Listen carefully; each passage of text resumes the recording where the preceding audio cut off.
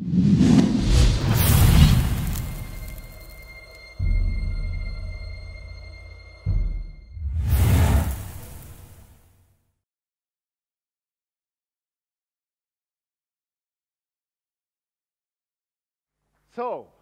this cleverness thing, right? We are so worried about how clever we are, how clever our friends and colleagues are, how clever our kids would turn out to be.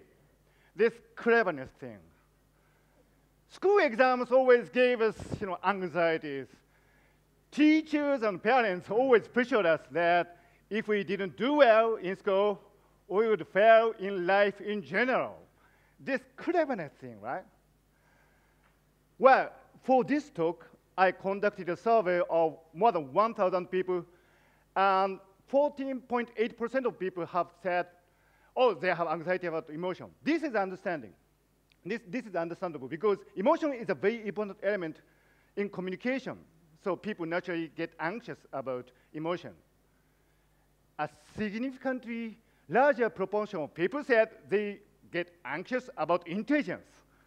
We have this inferiority complex about intelligence. Even I have inferiority complex about intelligence. Interestingly, a staggering 51.2% of people have said that they have anxiety about intelligence when facing artificial intelligence.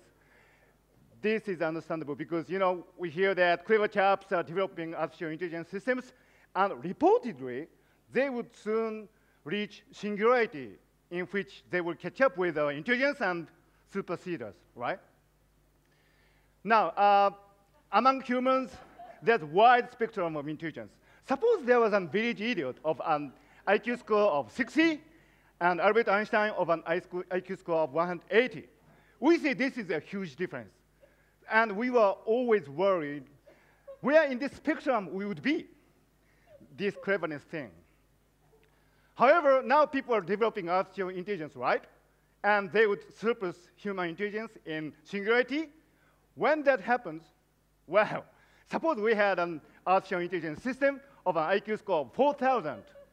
Compared to that monster, the difference between the village idiot and Albert Einstein would reduce to nothing, right? So we humans, yeah, thank you.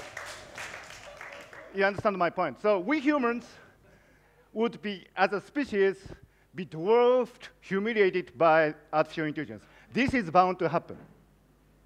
Now, the neurotypical individuals, not the normal people, have a rather well-developed capacity for emotion, because emotion is something very important in communication. However, many cognitive science experiments have shown that humans fail in logical thinking tasks, sometimes very spectacularly, right?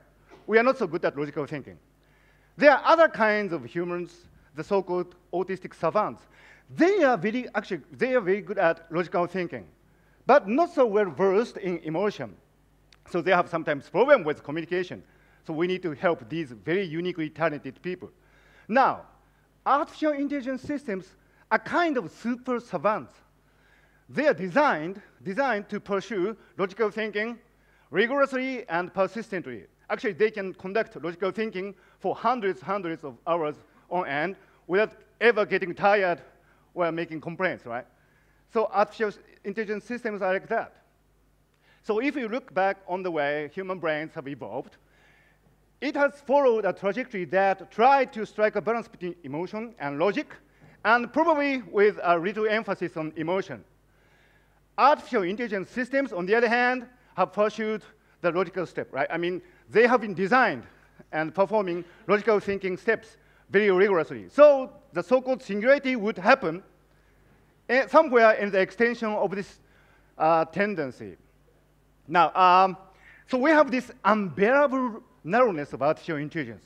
AI excels by being narrow, which is in itself a good thing, by the way, because that's their job description, right? That's what they're designed to do. But the question is, would humans be able to remain biologically robust in the era of artificial intelligence? That's a million-dollar question in everybody's mind today. Now, people like Gardner have talked about multiple intelligences. This is the idea that there are actually several elements to intelligence. So that even if artificial intelligence systems might surpass us in some aspects of multiple intelligences, we might still keep an edge over some other elements of multiple intelligences. This would be a relief. However, on the other hand, there are people who say that we can actually develop artificial general intelligence, which would cover the whole spectrum of intelligence. If there would be a machine that have developed artificial general intelligence, then the story is over. We would be superseded by the machines in every possible aspect of intelligence. So the question again is, would humans be able to remain biologically robust when singularity happens? Well, my answer to you tonight is yes. But how? Relax.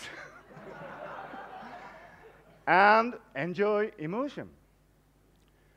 Because, the question is, can we keep emotional versatility in the face of artificial intelligence? This is a key question. I repeat, in terms of intelligence, we are going to be superseded. There's no avoiding it. But emotion, come on, we can beat these guys.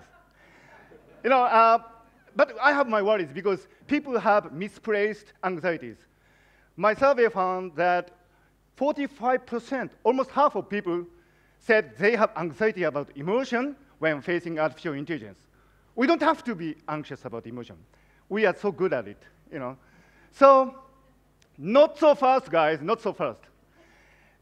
We need to relax in the face of artificial intelligence, right? Because after all, emotional robustness is what we are good at. We use it every day in mundane communications, and here, humans are manifestedly better than artificial intelligence. I repeat, artificial intelligence systems are not designed to excel in emotions. So, and the good news is, here's the good news, right? The lot of intelligence is being transferred from us humans to artificial intelligence, like this. So that humans can unleash even more capacity for emotion. Emotion is our greatest strength. Anxiety kills emotion, right? So artificial intelligence should make us less anxious, not more. In fact, with the advent of artificial intelligence, we would finally be able to say goodbye to this cleverness thing. So relax. Thank you very much.